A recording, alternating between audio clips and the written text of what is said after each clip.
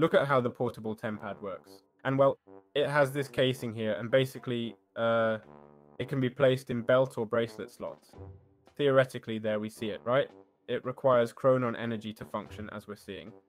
It uses energy stored in batteries or cells if we have them in our inventory. It has a teleport interface when you right-click with applications like teleportation, okay? Within the overworld, within the nether, it depends on the locations we've set up.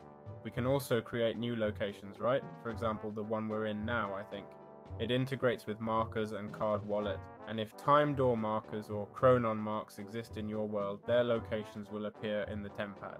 And if we have a card wallet, which is this here, with different locations inside, those would also be saved in the Tempad. Also, in the settings section, we can change the portal setup, add new locations, travel timeline, and more, okay?